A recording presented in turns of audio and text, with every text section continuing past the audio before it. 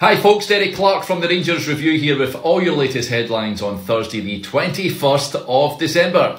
First, in Rangers, maybe without John Lundstram until after the winter break. It's after this horror challenge in last night's 2-0 win over St Johnstone. It forced him off injured at half-time. Philip Clement says he was kicked off the pitch and says he was boiling when he conducted his post-match press conference. Kemar Roofe also came off injured after just 15 minutes.